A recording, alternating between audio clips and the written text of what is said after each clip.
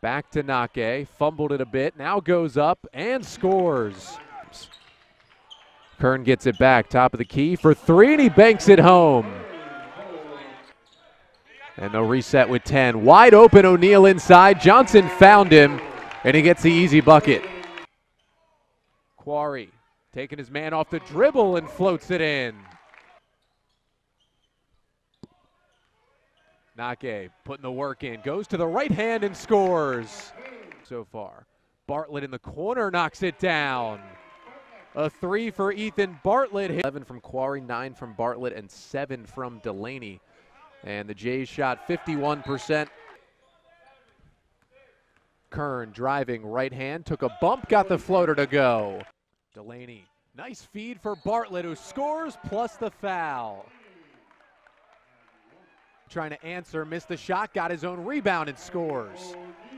Strong moves there from Harry into O'Neal. He's got a size advantage on Hoffman.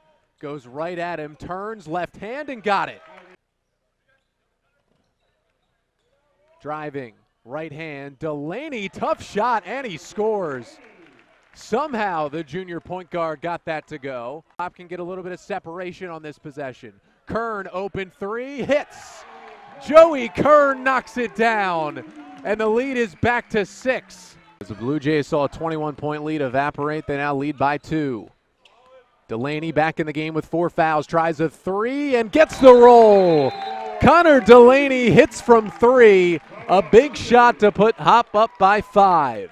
He's got 14 points. Goes to the right hand, gets right inside and scores. Connor Delaney, another big shot. Deep three from Gaines, that's nowhere close. Rebound for Johnson. And Muhlenberg's not going to foul, that's going to do it here from Goldfarb. So in another edition of the Wall O'Mahony game here, as Hopkins honors Glenn Wall and Matt O'Mahony. They again honor those two with another victory here today as the Blue Jays win it 82-73 over Muhlenberg.